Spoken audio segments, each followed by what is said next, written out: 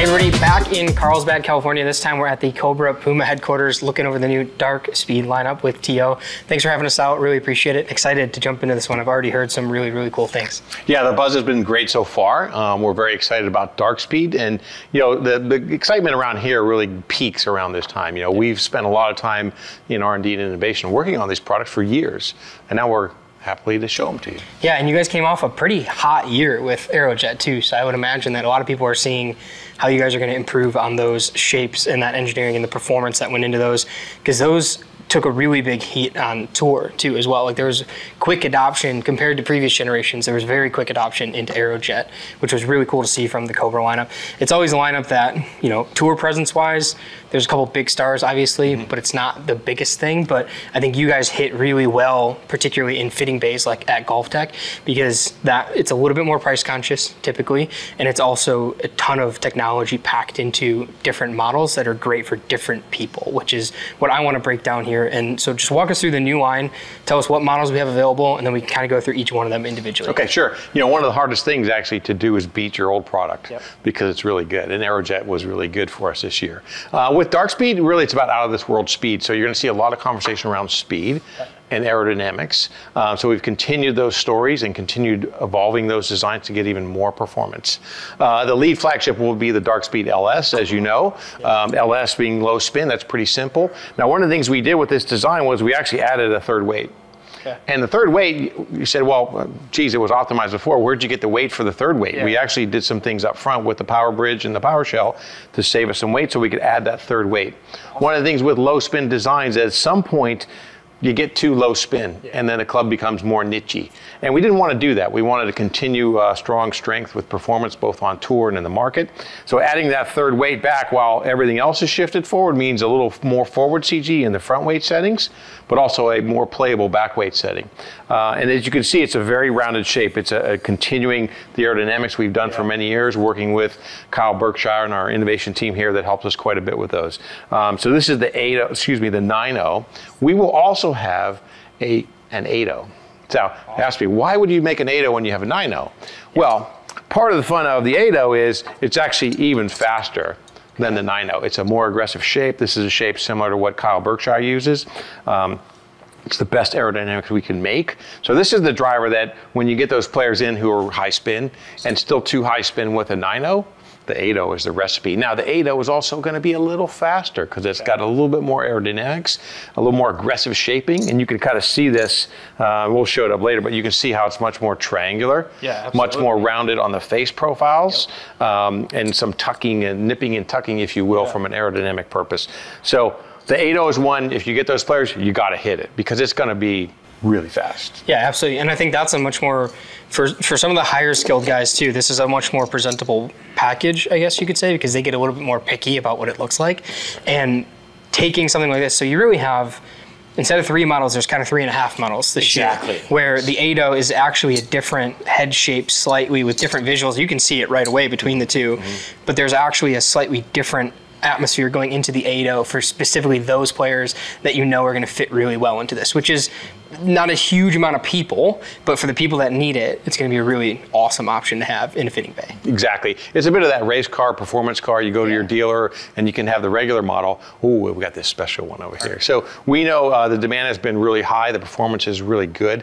Again, a little faster, slightly different shaping. You know, I would call it less traditional. So that's where we have kind of both as we flow the LS line with distinct models. The 10.5 and the 9s will be very comparable. The 8 is a little bit more aggressive. And we know that, you know, with our MyFly sleeve system, you know, if it's a little too low spin, you can fix that with adding some loft. Awesome. Well, cool. Let's keep rolling through the rest of the models then. And here I jumped ahead, but showing you the inside, you can see that power bridge system is actually curved downward and more forward than the past. That's how we get the weight more forward. But then that allowed us to add the weight in the back. Yeah, and for everybody at home watching this, when you add that weight in the back, you're increasing the overall stability and forgiveness of the head regardless of the other weight that's on the head. So taking that, which is essentially technology that you used to find just in the standard head, and you're letting the better player, the lower spin player, have a little bit more forgiveness built in that head. Because typically, like you said, you can get to the point where the miss is too low spin, and then that could be disastrous for people. But adding a little bit of stability in the back of that head and allowing a little bit more MOI points entered into that design helps people keep that ball in control off the tee. And there's no worry then with the low spin version of that head. Yeah, and when you talk to Andrew Lusty here in a little bit, you know, he's our fitter here in Carlsbad, really good player, and he says, yeah, I tried it in front, it was just a little low, so I put it in the back and it feels just right, plays just right. So great adding to the LS model in Dark Speed. Awesome. Really cool. So we have the X now, and you can see, you guys will shoot this a little bit later, but there's a very slight color highlight. So X is blue, and that kind of ties into some of the shaft stories we've seen in the industry. So we go black, blue, red, so pretty simple story. So again, very subtle though, right? It's still a Dark Speed theme, still have a great look. The addition this year is we've actually added a front weight to the Dark Speed X. And yes, well, you got a back weight in this one. Why do you need a front weight in this one? Well, we do find that players, they want to pick by size and forgiveness a lot of times, and sometimes they want to produce a little bit more speed and low spin. With this design, not all the way to an LS design, but a little bit more forward. So this widens the reach of this club.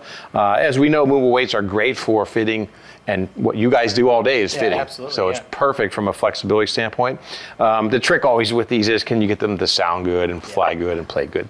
But now the X comes with a weight in front. So this is going to give us still about 5,000 in the back, which is really good. And then we're going to lose a couple hundred, but move it forward so you get that lower spin, faster speed setting in the X model. Again, still our most popular model of the three. So it fits a lot of players, and it'll be a little faster. We've also added some of the aerodynamics. What we do with aerodynamics is we pioneer them in the LS, and then we morph them a little bit through the line. So this has better aerodynamics than last year's Aerojet. So a little bit more scooped up in the back, a little bit more rounded profile, all those things to make this even faster aerodynamically, so you get more club speed, and then potentially for lower spin.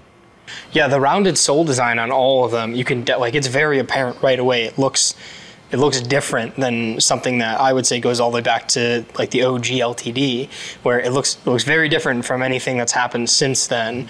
And you see there's so much more camber in that sole, which is really, really cool from a player's perspective visually, because it looks, no matter which model you're holding behind a ball, it just looks so appealing to hit. It looks very confident, inspiring. So very, very cool. And I also, that little touch of the blue and the red is really cool. Yeah, it's kind of neat when you see it all packaged together. Yeah, it's kind of like an industry little niche thing, but the people that will know those colors will know it. So that's very, very cool. And it fits well into our stock share stories absolutely, as well. Yeah. Okay. And last but not least, we have the Max. This Max is a back weight and a heel weight. So max forgiveness that we can make, it's over 5,600, and then max heel weighting. And again, when you combine the heel weighting with the MyFly sleeve and the upright settings, this baby will be a strong draw slice fire. Yeah, absolutely. The Max model is always, to me, it's actually the most intriguing between any lineup of drivers, because there's so many more people that should probably play that model that don't, because they either get stuck in the standard or they opt for an LS model, which they should not be playing, which we know happens a lot, but that's part of the experience of getting fit, right? Like when somebody comes into a fitting bay, they have that experience with a fitter, they know that they're getting the expertise off of it, and they're walking out with something that truly works versus either buying online or going into a retail environment and just trying to pick one off of, you know, what the sheets on the wall say or something like that. So this is a really good one, because I think a lot of fitters utilize the draw bias, or just, let's say, the heel weighted CG or drivers a little bit more, because there's so many players out there that can benefit from that forgiveness and just the little bit of making sure that that slice turns into a straightish kind of shot. We always say in the industry that there should be way more people playing these super game improvement drivers, because they don't hit the ball that well, you know, but they do buy aspirationally, so that's a little bit of the problem.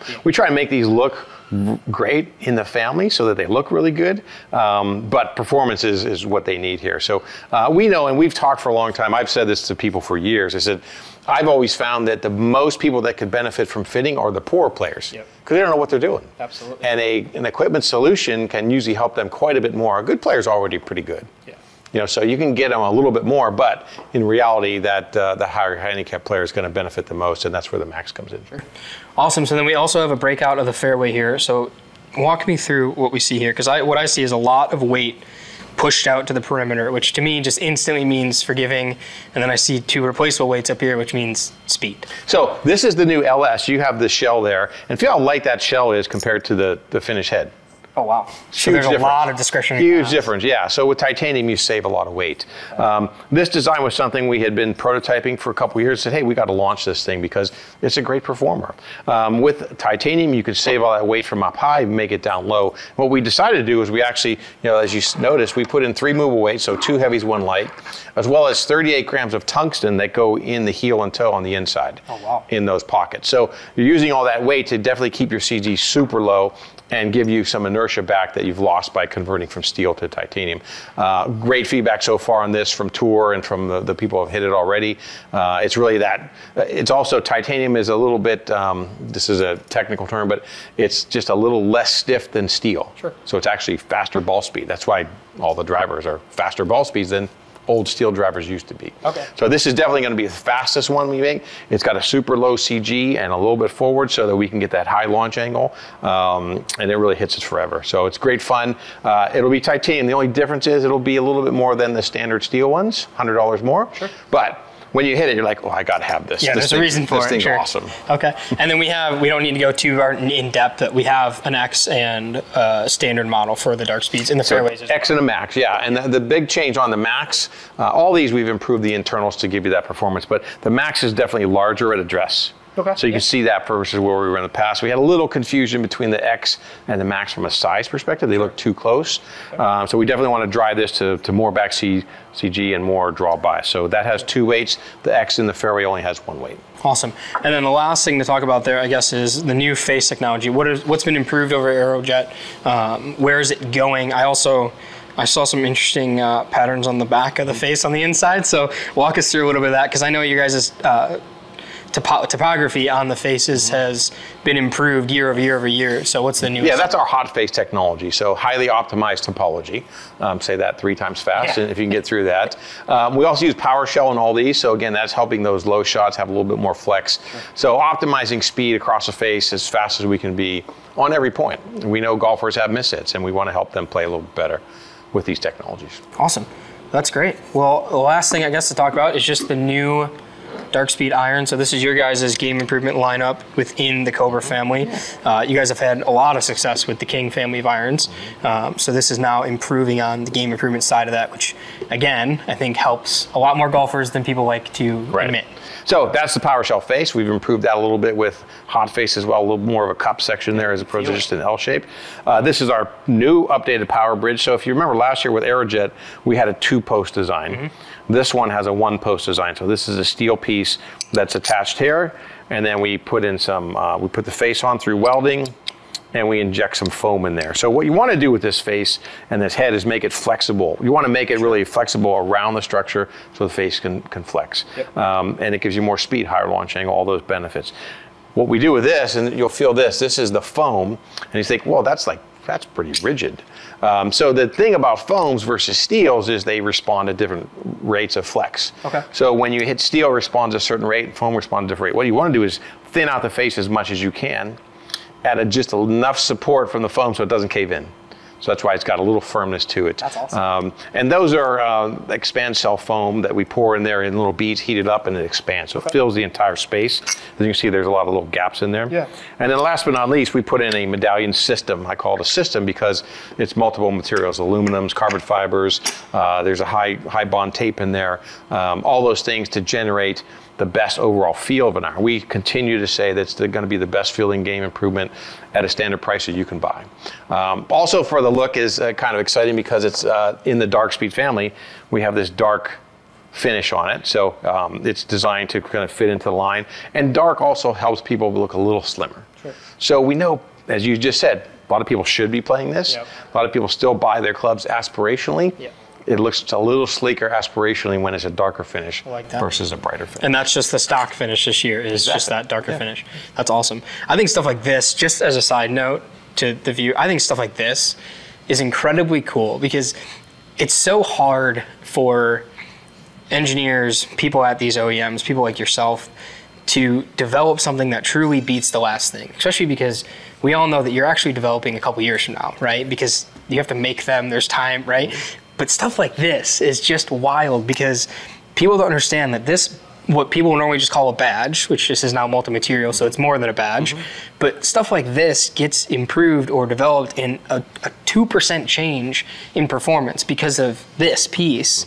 Is such a cool thing to me because it shows the evolution of where we're going. Like, everybody knows there's limits set by the governing bodies for what you guys are allowed to do with the performance of the clubs. So there's only so many directions that you can take it. And then stuff like this is just really, really cool, little phenomenal pieces of engineering. Well, one of the things that's fun about, you know, those pieces on the back, that's tape.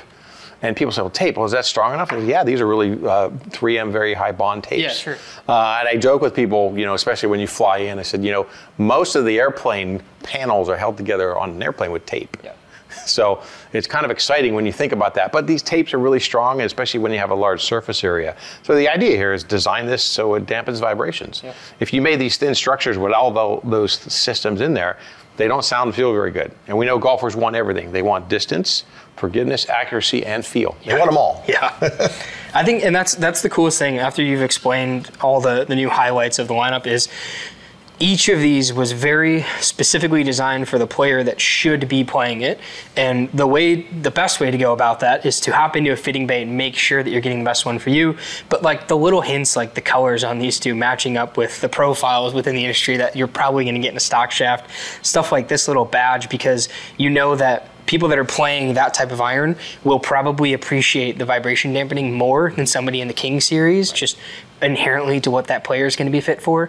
So there's so much attention to detail on who is actually going to be playing the product versus just performance on a data sheet, which is so important to people, especially in a fitting bay, because it makes a huge difference in the performance that somebody unique to themselves is going to be able to get out of that product, which is a really cool way to engineer a lineup. So this was great. Thank you for walking us through it. I think we're going to step right behind me here and get a chance to hit these out real quick. I can't wait to do that. I especially am really excited to see what that 8 degree does. It's going to be fun. Yeah.